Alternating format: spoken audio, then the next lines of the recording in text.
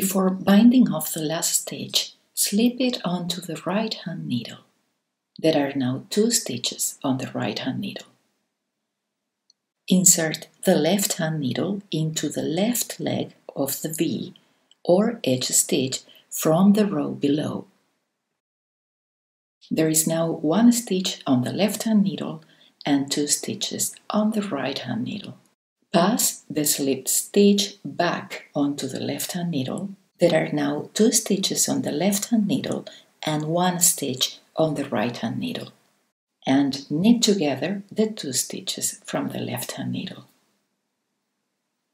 Now bind off the last stitch as usual.